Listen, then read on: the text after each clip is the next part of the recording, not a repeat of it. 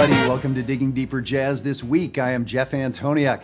So what I want to do is talk about a little stylistic difference between swing music and bebop music. So the style of swing, let's call that sort of 30s, 40s, think big band kind of stuff. And then bebop, so 40s into the 50s, Charlie Parker, Dizzy Gillespie, all that. So now, of course, there was a continuum between that music. There were people that played in both styles. It happened on the same street in the same city, but there was this kind of change that went on. Now, 50, 60, 70 years later, we get expected to play those songs side by side in a set. And so I hear this from some of my students. A lot of the people inside JazzWire is, how do we play? How do we sound convincing between these styles? And there's some very tangible mechanical things that we can do. So I want to jump into this with you. Okay, so swing music. So I'm talking about Duke Ellington. How about this one in a mellow tone?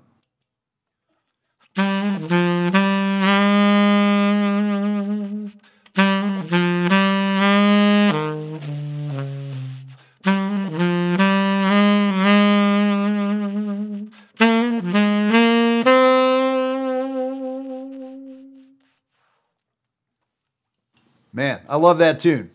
Beautiful song. Very lyrical, very romantic sounding, all that kind of stuff. Now, how about a Charlie Parker tune like Scrapple from the Apple?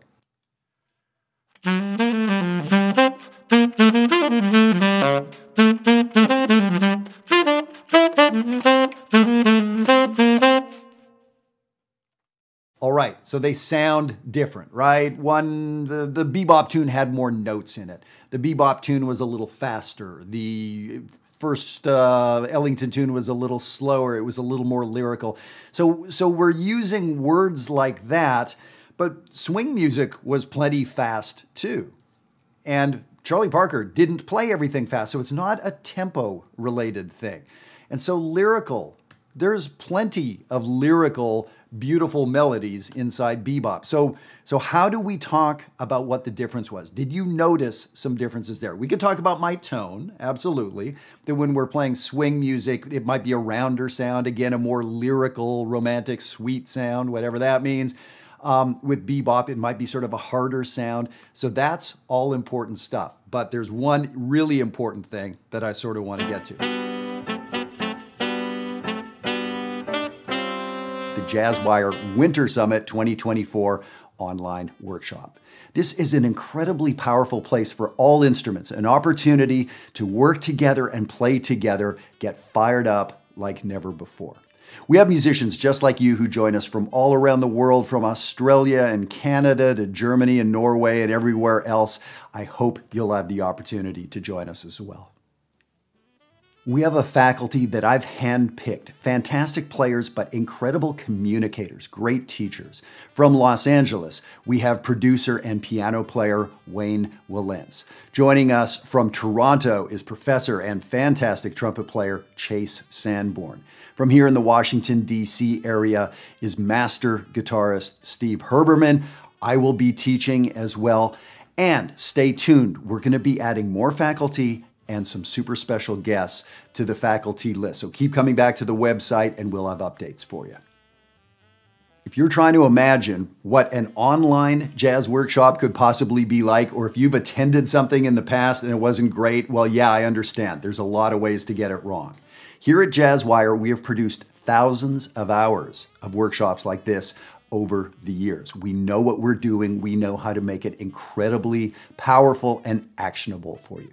Now, we only have 21 spots. These get sold up incredibly quickly. So I hope you'll jump on it, and I hope I have a chance to work with you January 26th through 28th, 2024.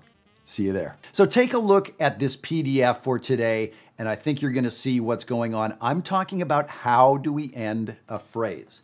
When I was playing the Duke Ellington tune,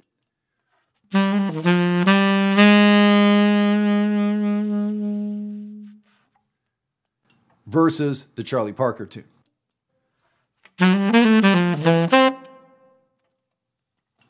A longer note on the first swing tune, and then that chopped off bebop sound. Ba-do-ba-do-ba-da, bebop, bebop.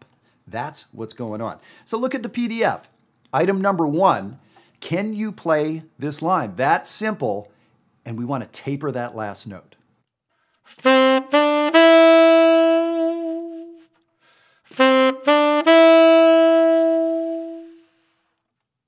The first time I put a little vibrato on it, didn't mean to, but I did. The second time I left the vibrato off. Either works.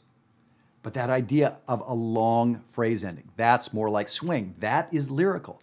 That is romantic sounding. A bebop version.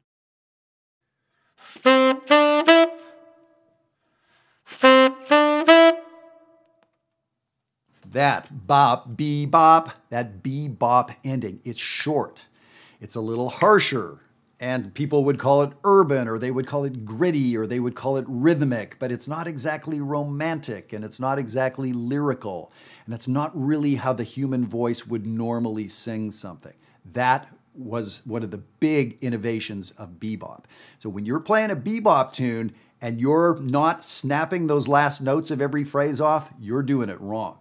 So that's what I have to coach some people, is to get those phrase endings tighter. Here's the thing, that's not easy to do. Whether you're muting strings with your right hand or lifting the string with your left hand, if you're a bass player or guitar player, or what it takes on a wind instrument to do that, to hit a note and have it stop dead without going sharp or flat or squeak or miss pitch or whatever, that's a big deal. So I'm not here today to talk about the technique of trombone or flute or saxophone, but the musical concept. Listen to it. Listen to your favorite players play and see if they're playing with longer phrase endings or shorter.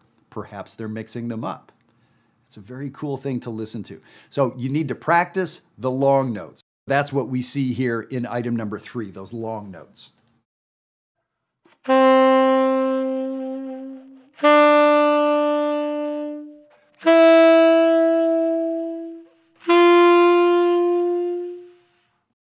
Not at all an easy thing to do. Now, if you're playing piano, sure, the piano's going to sustain as long as it's going to sustain. But here's the thing. You actually have to work on lifting the key. When are you going to lift that key? And the opposite, of course, would be a bebop thing, right? So that idea of tapering long notes is really a big deal, and especially on a wind instrument. Guitar, bass, they have a natural sustain, so we have to think about the release of that long note after its natural decay. On a horn, with our voice, we have to actively taper. We have to make it sound like it's decaying. Not easy to do, but I'm challenging you to practice that a little bit. So let's do this. Let's look at the last item on the sheet, and this is more of a bebop sort of phrasing, and we have to think about the tightness of that last note.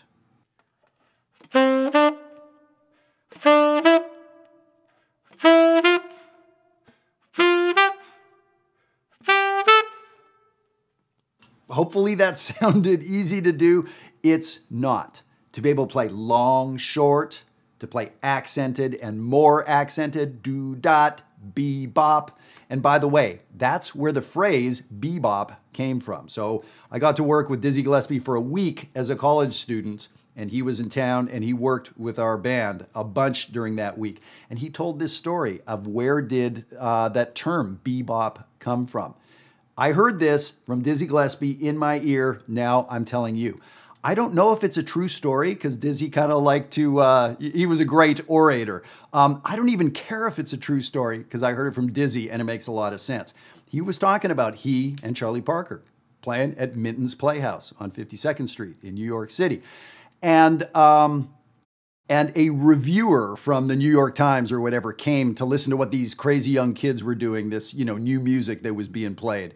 And they were playing what we know as bebop. The reviewer hated it. It was angular, and you couldn't dance to it, and it was harsh, and their sounds weren't pretty, and it was abrupt, and ugh. And so the next day, the writer wrote this scathing review and called it this terrible bebop music, which was supposed to be sort of a put down. It was bebop, right? But the reviewer heard something important. He heard the phrase endings and how different it was from the tapered phrase endings of what came before, bebop. So Dizzy told that story, and so he got on stage the next night and said, well, we're going to play some of that bebop music that the Times liked so much, or whoever it was.